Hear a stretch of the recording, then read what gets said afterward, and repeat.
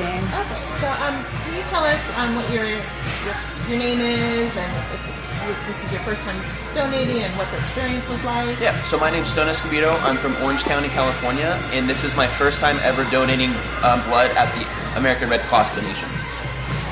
Great. And how did you hear about this donation opportunity?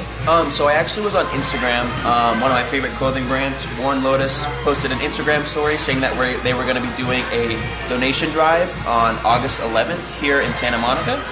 So I decided to sign up, and that was actually kind of what prompted me to come out today. And what was the process like? Was it different than what you expected, or?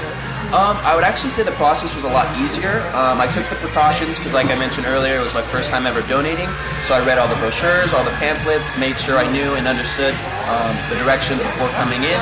The nurses took very good care of me, and like I said before, it's a lot easier. It's not as scary as you think it is. It's a lot more mental than actually kind of the physical pain of it. So I would very much recommend anyone to donate blood very soon.